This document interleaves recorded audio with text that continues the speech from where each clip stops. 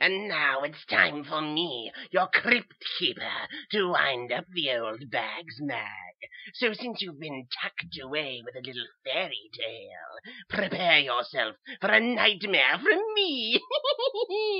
Come with me to the land of the Okefenokee, south of south, where varmint pits against man, and only the wittiest survive. Our hero will be the wittiest, even though he's just half so.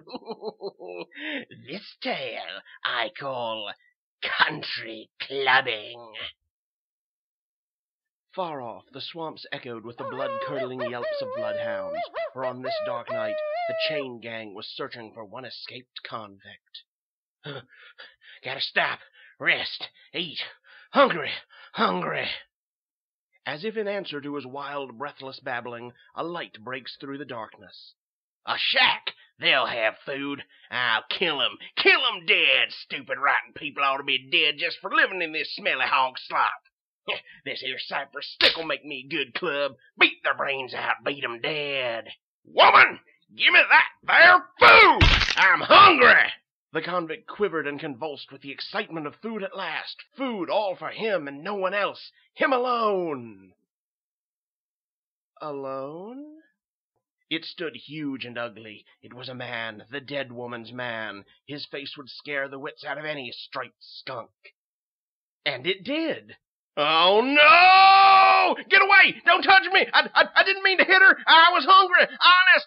Oh, help! It's the devil himself. I ain't ready for you yet. You gotta catch me. Let me out of here.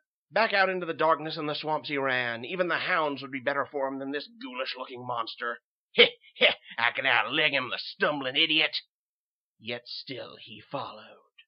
With the club. His wild running brought him back to the path of the baying bloodhounds, their throats sore and eager for a swallow of flesh. My legs can't move 'em. I'm exhausted. No, it's quicksand! Gotta pull up. I'll pull up this tree, climb it so the dogs can't get me. At last, no muddy earth nor dog can eat me. Ah! It's a rat! It's got me! Help! It's a filthy possum! I'll fling you to the dogs! While they eat you, I'm skedaddling. Yet he still followed. With the club. If that crazy critter thinks he's gonna catch me, he better get a boat, 'cause I'm traveling on water from here on out. The convict waded into the black swamp water after a floating log that would carry him to freedom. Can't see too well. This log'll do. Gator! With crazed strength, the convict grabbed a dangling vine and climbed to safety. Gator bait I ain't gonna be! Yet he still followed. With the club! As he untangled himself from the vines that twisted around his arms and legs, one vine began to slowly move. Oh, good Lord, a snake! True, it was a snake, a long brown and yellow cottonmouth snake, and it sank its teeth into the convict, ejecting its stored-up venom. Ah, you did it! You bit me! I'll teach you! In his fit of fear and anger, he beat the reptile to death. I'll kill you! Kill you! Kill you! Suddenly, the swamp answered back to him with a wild hum of gnats and mosquitoes, followed by pursuing bats, flapping and frightening the convict deeper into the swamp. He ran wild. Fear now had control of his criminal brain. Only instinct kept him fighting to escape the murdered woman's man. Yet he still followed. With the club! The Okefenokee had now sapped all his energy. He couldn't go on. This was it. He's gonna get me like I got his wife. I'm sorry. I didn't mean to hurt her. Let me live. I don't want to die. Don't use the club. Stay away. Keep away. Don't kill me. It'll be murder. You'll be a murderer. Help, please. Help!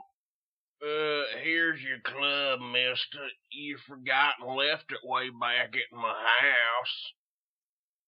Hey, forgot my club, isn't that funny? I forgot my...